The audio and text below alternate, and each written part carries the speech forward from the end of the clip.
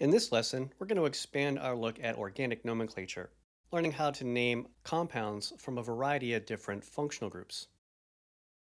So the first class of compounds we're going to learn how to name are alkyl halides. An alkyl halide is really just an alkane that has a halogen as a substituent. Now the halogen substituent itself is actually named by taking the halogen name, say fluorine, and dropping the INE and replacing it with an O. So fluorine becomes fluoro, chlorine becomes chloro, etc. Now, in all other ways, halogen groups are treated exactly like alkyl groups, and the process is the same as naming an alkane. The first step is to always find that parent chain. So if we look at this first example, the longest carbon chain is that 2-carbon chain, so this is going to be an ethane derivative. But you can see that we've replaced one of the hydrogens on ethane with a bromine. Well, the substituent name for bromine is bromo, so we simply place that in front of the parent name. So this is bromoethane. We do need to number the carbons of the parent chain, again starting from the end that is closest to the substituent. So in this case, the 1 carbon would be the carbon bonded to the bromine and then the 2 carbon next to it. Again, you'll notice that there's no 1 in the name. I didn't say 1 bromoethane. It's okay to do that, but again, there's no such thing as 2 bromoethane, and since there's no ambiguity, most chemists simply don't place the 1 in the name. But again, remember that halogen groups are treated exactly like alkyl groups. There's no special preferential treatment or anything. So look at this next example. Always go back to the beginning of the process for naming compounds. Find that parent chain. In this case, the longest carbon chain is a 5-carbon chain. And then we would number that chain starting from the end that is closer to a substituent. It doesn't matter what kind of substituent, right? Just a substituent. So in this case, we can get to that fluorine substituent quickly by starting on the top left. We number the carbons sequentially, and we can see that the fluorine is on 2, and we have a methyl group now on 3. From there, we simply place those 2 substituents, each with their locant, listing them alphabetically just like we did with alkyl groups, and then all that before the parent chain name. So in this case, we get 2-fluoro, 3-methyl pentane. Next, we're going to take a look at ethers. An ether is really an alkane that has an alkoxy substituent. An alkoxy substituent is really like an alkyl substituent, except that it's bonded through an oxygen to the actual parent chain. In fact, alkoxy groups are kind of named that way. You name it as though it were an alkyl group, and then change the ending instead of YL to OXY. So alkyl, like methyl, becomes alkoxy, like methoxy. Another way to think of ethers is an oxygen bonded to 2 alkyl groups. Look at this first example. We've got an oxygen, and on one side of it a propyl group, and on the other side of it an ethyl group. In fact, that's how they used to be named. But we're going to learn the IUPAC, the systematic way of naming these. Again, the first step in any naming is to find the parent chain. You're pretty much guaranteed to have 2 separate carbon chains in an ether. So in this case, the longer carbon chain is that 3-carbon chain on the left. So this is going to be a substituted propane. We would then number the carbons of that chain, starting on an end that is closer to a substituent. And the substituent here is that ethoxy group, right? The ethyl group that also has an oxygen that bonds it back to the parent chain.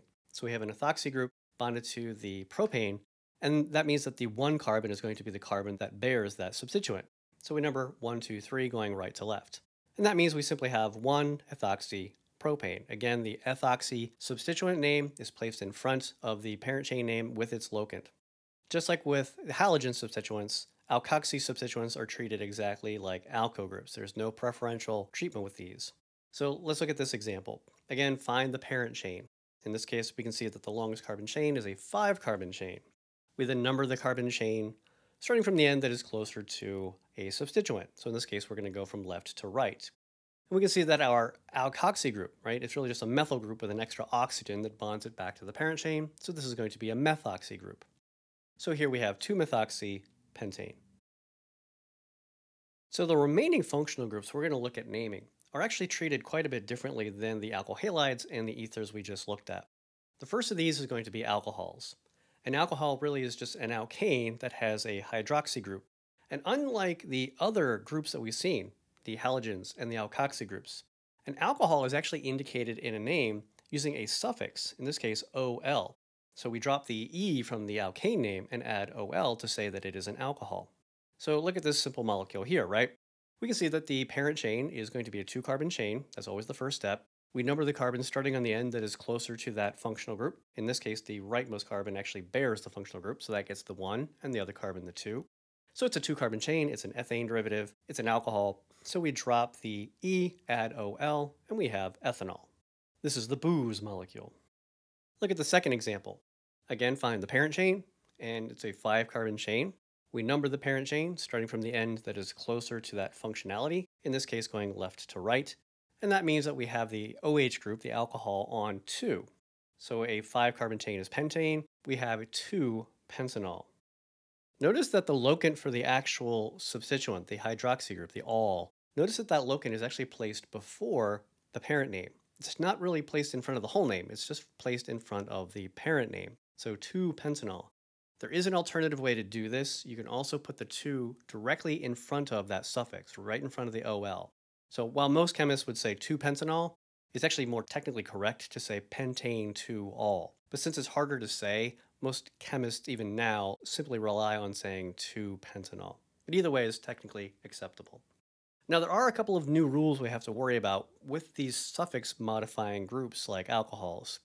The first modification to our original rules from alkanes is that the parent chain must contain the carbon that bears that suffix modifying OH. So look at this example. At first glance, you would say, oh, the parent chain is going to be the longest carbon chain. And that looks like 1, 2, 3, 4, 5, a 5-carbon chain. Notice that none of those 5 carbons actually are connected to the OH. So when you have a suffix modifying group, yeah, that's not going to be the case. The longest carbon chain that actually is attached to the OH is the parent chain. And that means that the parent chain here is actually going to be 4 carbons, the 4 carbons going left to right. So yeah, it's actually shorter than the total longest chain. So once we know that the parent chain is this 4-carbon chain, we number the carbons of that chain, again, starting from the end that is closer to the suffix group. And that means we're going to start from the rightmost carbon, giving that a 1, and then 2, 3, 4. And then after that is pretty straightforward. We can see that we have an ethyl group attached to carbon 2, and that the OH is attached to carbon 1. We place the substituent name with its locant in front, so that's 2-ethyl, and then 1-butanol, to note that the alcohol is on the 1 carbon of a 4-carbon chain. Another difference with alcohols and other suffix modifying groups compared to our prefix groups like alkyl groups and halogens is that suffix modifying groups have a numbering priority compared to the prefix modifying groups. Look at this example. You can quickly see that it's a 4-carbon chain. So it's going to be a butane, and it's got an alcohol and a chlorine, so it's got a halogen. The new thing now is in numbering that parent chain. You'd probably be tempted to start from the rightmost carbon, because that's the end that is closer to a substituent, right? In fact, it has a substituent, the chlorine. If we were to call that rightmost carbon the 1 carbon, that would make the alcohol on the 3 carbon. But alcohols, as suffix modifying groups, have a prioritization in numbering the carbon chain. We have to give it the lowest number possible, but again, we have to start numbering on the ends of the chain. And that means that if we started on the leftmost carbon, that will place the alcohol on 2, and 2 is lower than the 3 we would have gotten by starting the numbering from the far right. So we actually number it from left to right in this case. We can see that the chlorine is now on 4 and the alcohol is on 2. So here we have 4-chloro, 2-butanol. So this is a rule that's pretty easy to overlook.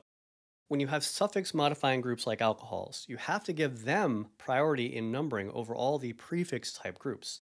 Now, don't just start on the carbon. Don't start your numbering on the carbon that bears the OH. Remember, you still have to start your numbering on the ends of the chain. It's just that in this case, we would get to the alcohol more quickly by starting on the left. Even though that puts the chlorine on 4, it gives the alcohol the lower number 2, rather than the 3 we would have gotten by starting our numbering on the right. Amines are another important functional group. An amine is really just an alkane that has an amino substituent, a nitrogen-bearing substituent. And again, this is going to be introduced to the name using a suffix, in this case, amine. We drop the E from the alkane name and simply add the entire word amine. So again, look at this first example. We go back to square one, find the parent chain. In this case, it's a 2-carbon chain, so it's going to be an ethane derivative, and we can see that we have this nitrogen attached to 1 carbon. We numbered the carbons of the parent chain, starting from the end that is closest to that suffix modifying group. So in this case, we would number the chain from right to left to give the amino group the lowest number possible, 1. And then we simply tack on the amine ending to the ethane name. So this is ethanamine. Again, technically 1-ethanamine, but most chemists won't say the 1 because there's no such thing as 2-ethanamine, so it's unnecessary. One of the interesting things that arises with amines, as compared to some of the other groups we looked at, is that you can actually have substituents on the nitrogen. Take a look at this example. Again, find the parent chain. Well, you can see in this case, we actually have two separate carbon chains attached to the nitrogen. We have a 4-carbon chain on the left and a 2-carbon chain on the right. So the longest carbon chain that actually is connected to the nitrogen is the 4-carbon chain. So this is going to be a butane derivative. And we number the carbons accordingly, right? We start on the end that is closer to that suffix modifying group, which in this case happens to be the rightmost carbon because it's attached directly to that carbon. So we can see that we now have a 1-butanamine. But we actually have a new substituent. We have this ethyl group, and it's not attached to the actual parent chain, right? The ethyl group is actually attached to the nitrogen. So the way we indicate that in the name, we give it a new locant. Because it's not actually attached to carbon 1 or 2 or 3, it's actually attached to the nitrogen. The locant we use is a capitalized, italicized N, standing for nitrogen. So we place that locant in front of the name, ethyl, and so we have N-ethyl 1-butanamine. That N, again, is a locant. It's acting like a number. It's telling you where that ethyl group is on the molecule. It's not on the parent chain. It's actually attached to the nitrogen. Look at this last example. Again, always go back to the beginning of the process, find that parent chain. The parent chain is going to be the longest carbon chain that actually is connected to the nitrogen. So in this case, it's a 6-carbon chain. From there, we number the carbons of the parent chain so as to give the amino group the lowest number possible. Remember, the amine is a suffix modifying group and it has preference over the other groups. In this case, we have a halogen, but that's a prefix group. So that means we have to number the carbons here from left to right. That's going to put the nitrogen on 3. If we had started from the right, that would actually put the nitrogen on 4. It would give a lower value for the bromine, but that's subordinate to the nitrogen because the nitrogen is a suffix group.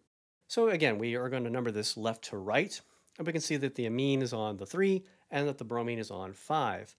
In this case, we have two substituents on the nitrogen, and they happen to be methyl groups. And we already know how to treat multiples of the same substituent, right? In this case, since we have two methyls, we're going to say dimethyl. Now remember, every substituent needs a locant, even if it's in the same location. And in this case, those methyl groups are on nitrogen. And that means we use that N locant, but in this case, we need it twice. So we list this out as N-N-dimethyl, separating the N's with a comma because they are locants. And of course, we have to alphabetize all of the substituents. So in this case, it's going to be 5-bromo, N-N-dimethyl, and then 3-hexanamine. When studying organic chemistry, we often need to know about the degree of substitution of a given atom or functional group. The degree of substitution is simply an indication of how many carbon atoms are attached to a particular atom. The degree of substitution can be applied directly to any carbon in a molecule. You simply count up how many other carbons are attached to that carbon. The terms methyl, primary, secondary, tertiary, and quaternary are applied. So here I've got some examples. This first carbon is considered a methyl carbon because it has 0 other carbons attached to it. In the next molecule, the carbon pointed to here is a primary carbon because it is bonded to one other carbon. In fact, both the carbons in this molecule are technically primary carbons. In the next molecule, pointing at that center carbon, you can see that that carbon is bonded to 2 carbons, so it is a secondary carbon. The other 2 carbons would be primary, right? Because they're only bonded to one other carbon. In the next example, again, that central carbon, it's bonded to 3 other carbons, so we're going to call that tertiary. Again, the other 3 carbons on that molecule are primary. Each one is bonded to only 1 carbon. And in the last example, that center carbon is quaternary. It's bonded to 4 other carbons. We often abbreviate these last 4 substitution patterns with the number and then simply a little degree symbol. So 1 degree, 2 degree, 3 degree, 4 degree, although it's never spoken that way. You always say primary, secondary, tertiary, or quaternary. Now, this idea of degree of substitution can also be applied directly to certain functional groups. For alcohols and alkyl halides, this is how it works. You simply count how many carbons are attached to the functionalized carbon, that is, to the carbon that actually bears the functional group, the OH for an alcohol, or the halogen for an alkyl halide. So look at this first alcohol example. You can see that the carbon that actually is bonded to the OH, that carbon is bonded to one other carbon. So that is a primary carbon, so the molecule is referred to as a primary alcohol. Look at the second alcohol example. This is another primary alcohol. Yeah, there's a tertiary carbon in this molecule, right? But when you're describing the functionality, if you're going to say what kind of alcohol is this, what is the degree of substitution, we only care about the actual substitution pattern on the functionalized carbon. And if you look at the carbon that bears the OH, you can see that that is bonded to only one carbon, so it is primary. So we call this a primary alcohol. The last alcohol example is a secondary alcohol.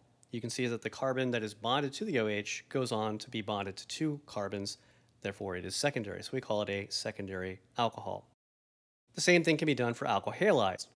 This first alkyl halide is a primary alkyl halide because the carbon that bears the halogen is also bonded to only one carbon, and that means primary.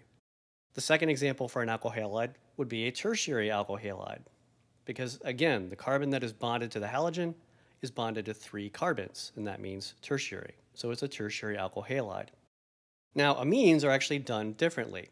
On an amine, you actually count the number of carbons attached to the nitrogen. And there's actually a really good reason for this. Let's take a look at our examples here. This first example would be a secondary amine, because the nitrogen itself is bonded to two carbons. And that's one of the reasons why we actually do it this way, because amines can actually have different numbers of carbons bonded to the nitrogen and still be considered an amine. That's not the case for an alcohol or an ether or an alkyl halide. An alcohol will always have one carbon bonded to the OH. An alkyl halide will always have one carbon bonded to the halogen. And an ether will always have two carbons bonded to one oxygen. So in an amine, it's a little different. You can have an amine that has one or two or three carbons attached to the nitrogen. So again, looking at that first example, those carbons that bear the functionality are actually methyl carbons. But in this case, we don't care about that. We're not looking at the substitution pattern of those carbons. We're looking at how many carbons are actually bonded to the nitrogen. And since there are two carbons, this is a secondary amine. Look at that second example. The nitrogen itself is only bonded to one carbon, and that makes this a primary amine.